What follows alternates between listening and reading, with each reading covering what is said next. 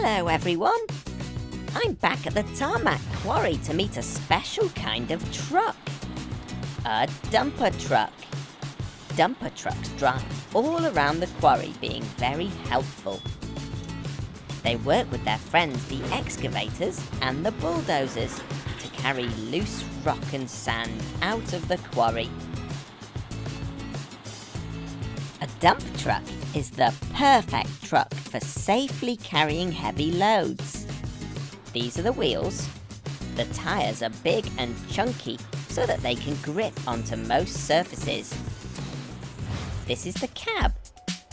And this is where the driver sits to drive the dumper. But it's the back of the dumper truck that's really special. This is called the hopper, which is where the load is stored. Come on guys, let's load it up. The excavator digs the rock into a big pile. Then the empty dumper truck comes trundling down the hill, ready to pick up this big load. The driver then reverses next to the excavator, ready to be loaded up. The hopper can hold lots, and lots, and lots, and lots of rock. This dumper can carry 35 tons. That's like carrying 5 elephants in the back. Whoa! Once filled, it's time to drive the load all the way to the top of the quarry and dump it in a big pile. The hopper has hydraulic rams underneath it, which are really strong and make the hopper tip up. The back gate opens up and the load slides out of the back. I think I feel a song coming on. Dump, dump, dumper truck. Dump, dump, dumper truck. Dump, dump, dumper truck, oh yeah! He's as yellow as a rubber duck, with 6 giant wheels so he won't get stuck. When driving round the quarry, he's like no other lorry. He's the big dumper truck. You won't see him on an ordinary road. He's far too big, he carries too much load. When he needs to dump it, his back lifts up to lump it. He's the big dumper truck. Dump, dump, dumper truck. Dump, dump, dumper truck. Dump, dump, dumper truck, oh yeah! The excavator is his best mate. They work all day from morning till late, loading up the rubble. The heavyweight's no trouble. He's the big dumper truck.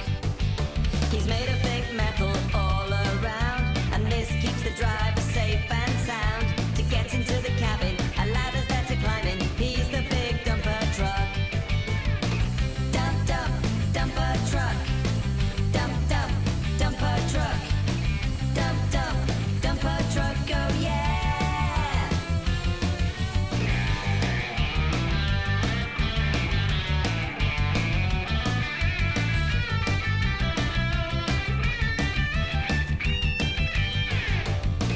Dump, dump, dumper truck. Dump, dump, dumper truck. Dump, dump, dumper truck, oh yeah! Dump, dump, dumper truck.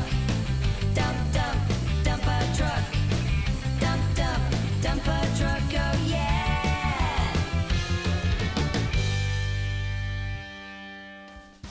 It takes real teamwork to keep the quarry moving safely. The dumpers, excavators, and bulldozers all work together to move rock as quickly as possible. The bulldozer scoops up lots of sand in its huge bucket. He lifts it up and tips it neatly into the dumper truck's hopper. Sometimes it can get quite dusty in the quarry, so the team here at Tarmac also have a special truck that sprays water along the floor. This helps get rid of the dust that builds up from the construction trucks. I've loved learning all about these amazing dumper trucks today.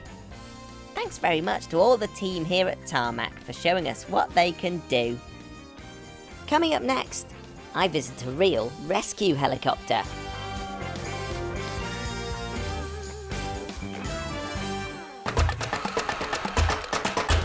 Helicopters are used all over the world for transporting passengers, but the most important use for them is rescuing people from areas that are difficult to get to by land.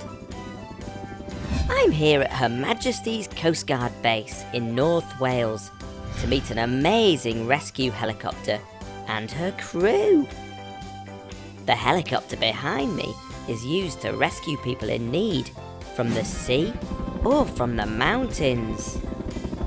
If someone hurts themselves on top of a mountain, it's impossible to get an ambulance up there, so the Coast Guard's called. A rescue can come any time of day or the middle of the night, and it sounds as if the crew have a rescue call coming in now. They all spring to action at once. First, they look at a map of the area to check for any dangers and work out the best route. Just look at this amazing tractor pulling the helicopter out of the hangar. Now it's time for the crew to put their special safety gear on. Everything has a purpose.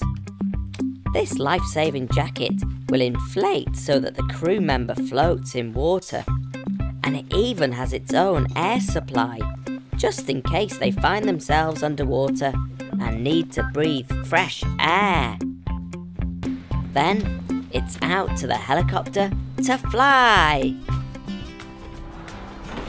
On board are pilot Mike, Captain Kate, John the winch operator, and Tomo the winch man.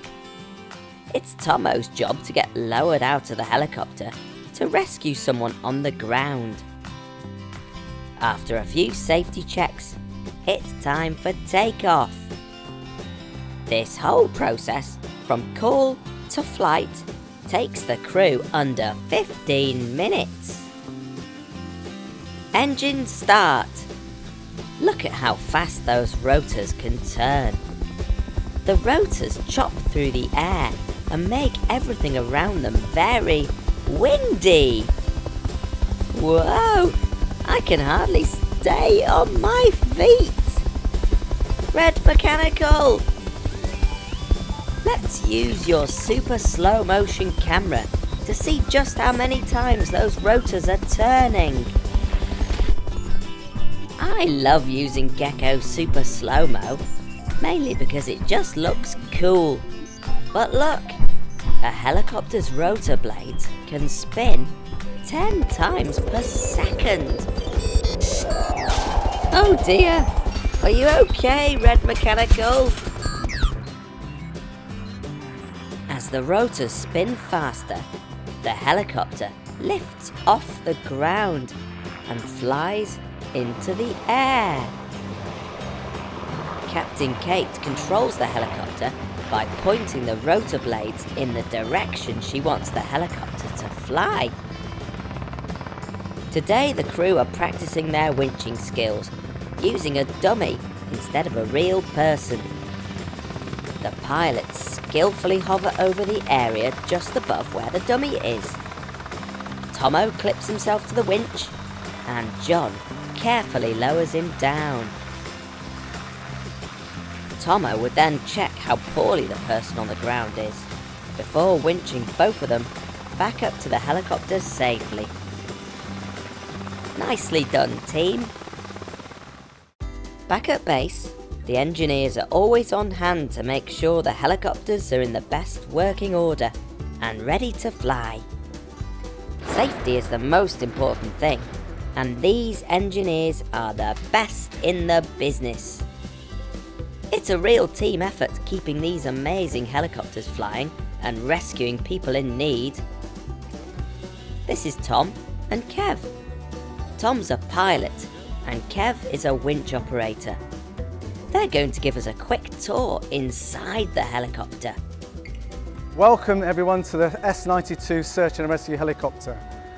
First and foremost, very importantly, we've got two large winches here And these winches have got 2 strops, and the idea of this is we can lower these down to people in the water or on a mountain and pick them up and take them to safety. So let's look inside now in the aircraft itself.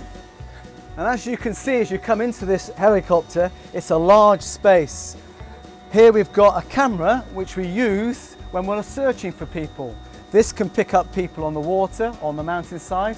So when we've picked up our patient, which we've taken off the hoist, we bring them into the aircraft itself, and we can put them onto our stretcher. And they may well be in the stretcher, but this is a lovely area for us to work on them and make them feel comfortable in the aircraft, and we can give them medical treatment if they require it.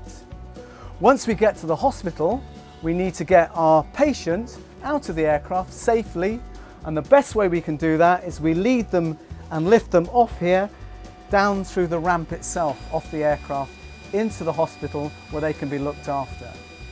Okay, this is the cockpit of the helicopter. There are 2 pilots, one sits here in this chair and the other one sits on the other side. These are the controls to fly the helicopter. This one moves the helicopter forwards and backwards, and this one moves it up and down, and then there's 2 pedals down on the floor as well, and that keeps the helicopter straight. We've got 2 engines and they're controlled on these screens, and then we've got a map in the middle to see where we're going. Thanks very much to the amazing team here at the Coast Guard base.